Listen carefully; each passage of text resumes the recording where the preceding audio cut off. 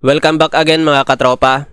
Sa video pong ito, tuturuan ko po kayo kung paano i-record ang mga gameplays mo sa mga paborito mong Android games na internal audio lang nare-record sa video at hindi kasama yung mga background noise sa paligid mo. Alalaanin mo internal audio lang at walang mga background noise ha. Ang tutorial na ito ay 100% legit, kaya kung nagbabala ka i-record ang mga gameplays mo para ipakita sa mga barkada mo ang video o di kaya ay balak mo rin maging YouTuber katulad ko, para madagdagan ang kita mo at makatulong sa pamilya mo, panoorin mo ng buong videong ito at dahil siguradong isa ito sa makakatulong sa iyo.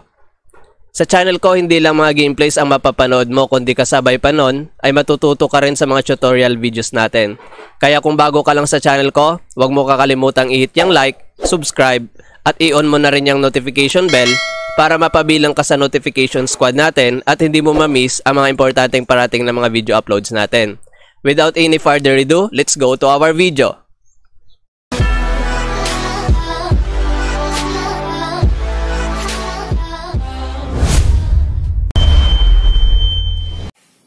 Hello mga katropa, kung napapansin niyo maingay yung background noise natin. Merong mga huni ng ibon, ng manok, tapos ihip ng hangin. Well, hayaan nyo na lang muna kasi sinadya ko rin naman na maingay talaga yung background noise natin for the sake of this video para mapatunayan ko sa inyo na totoo yung tutorial natin. So, wag nyo na lang muna pansinin yung mga yan. Ang importante naman kasi dito ay maituro ko sa inyo kung paano mai-record yung paboritong mga game natin sa Android phone na hindi nare-record yung mga background noise at internal audio lang yung nare-record. So, ang una sa kailangan natin sa tutorial na ito ay dapat meron tayong headset na merong microphone. Katulad nito. May microphone, tapos yung jack natin dapat tatlo yung bilog dyan, katulad nito. After nyan, kailangan din natin ng binder clip o kaya ipit, katulad nito. Tapos, kailangan rin natin ng cellphone. Siyempre, yung cellphone. Pagkatapos, simulan na tayo doon sa tutorial. Ang gagawin natin, una ay isalpak yung ating headset doon sa ating audio jack. Yan. Kapag isalpak na natin, kunin natin yung ating microphone at saka kuha tayo ng isang binder clip.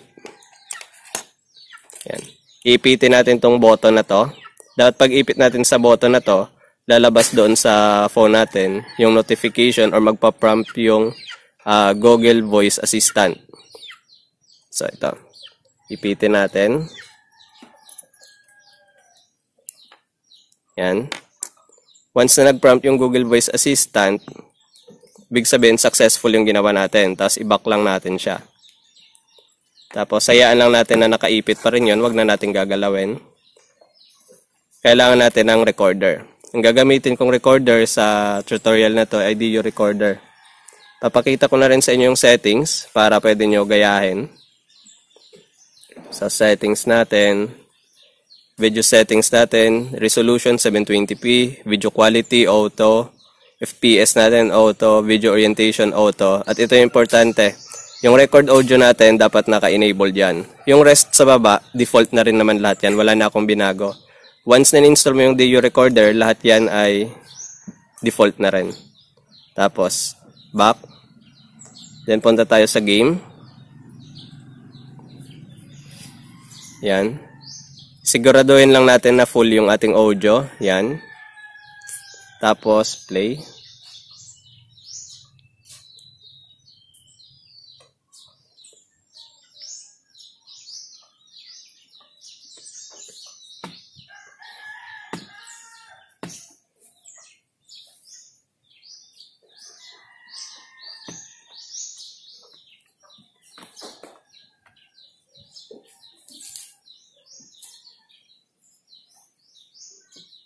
Yan.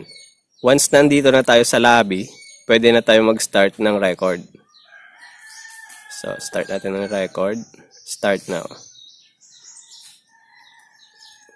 Tapos, subukan natin sa custom game. Practice. Para pwede natin i-end anytime. Tapos, pili na lang ako kahit sinong hero na lang. Tapos, okay. Tapos, pick your opponent. Okay.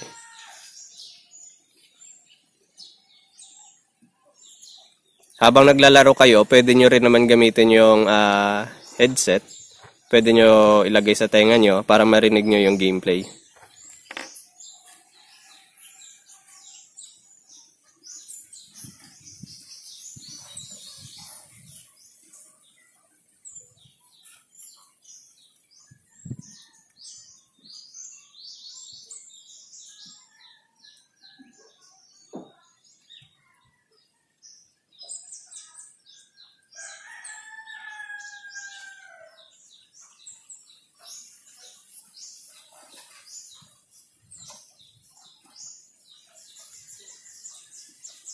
Yan po, may mga huni ng ibon. Pero dapat mamaya yan, hindi natin marinig yan.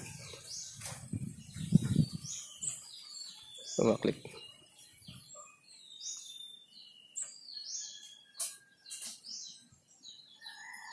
Saka dito silong.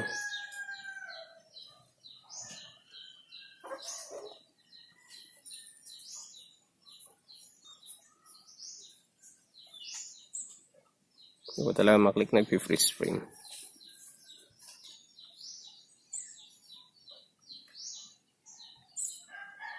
Saan si silong? So, end na natin dito yung game.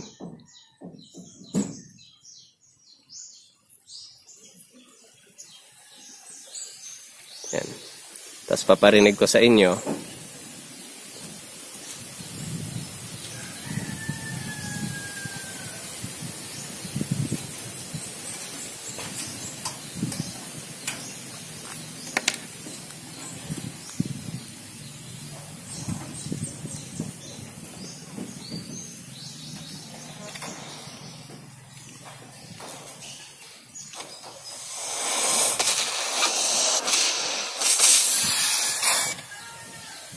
Dragonborn is here.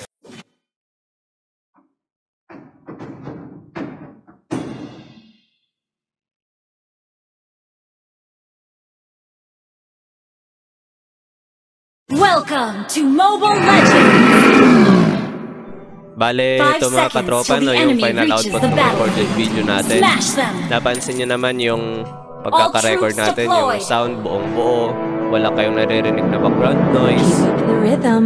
Yung mga huni kanina ng mga ibon, ng manok, pati yung malakas na hangin, hindi nyo naririnig sa video na ito.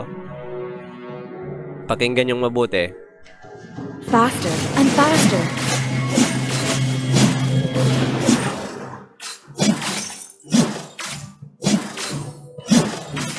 Keep up the rhythm.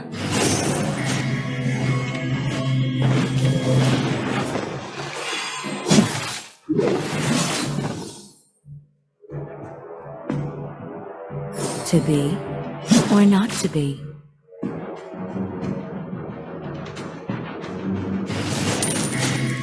Faster and faster.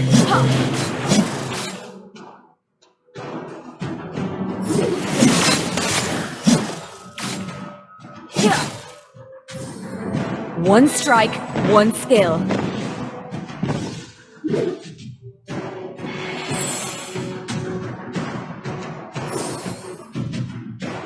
Faster and faster. So, ayun nga mga katropa, no, napanood at narinig nyo naman. Buong buo talaga yung pagkaka-record ng gameplay natin. Kahit kaunting huni ng ibon kanina at manok, pati na rin yung malakas na ihip ng hangin, ni hindi man lang narinig sa video natin. Kaya yung itinuro ko ngayon na video sa inyo, sigurado ako makakatulong yan sa inyo kung gusto nyo i-record yung mga gameplays ninyo at ipakita sa mga katropa nyo. O di kaya pwede mo rin itago para meron ka remembrance sa mga malulupit na savage gameplays mo, di ba? Or kung gusto mo pa maging isang YouTuber katulad ko, pwede mo rin gawin yung itinuro ko sa'yo para maipakita mo sa buong mundo kung gaano kalupit yung mga laro mo. Sana katropa may natutunan ka ulit sa bagong video natin ngayon. At sana madami ka pang matutunan sa marami pa nating upcoming videos. Kaya nga sabi ko sa mga bago lang dito sa channel ko, wag na wag ninyo kakalimutang i-hit yung like, subscribe at i-turn on na rin yung notification bell para kasali na kayo sa notification squad ko. At lagi kayo updated sa mga bagong uploads natin. Kung may mga video request man kayo or katanungan, pwede nyo i-comment dyan sa comment section yung mga request or katanungan ninyo. Try ko po gawa ng paraan na masagot ang mga yan basta alam ko gawin. Hanggang sa muli, maraming salamat sa iyo katropa at nakaabot ka sa part ng video na ito. See you again on my next upload. Bye bye yo!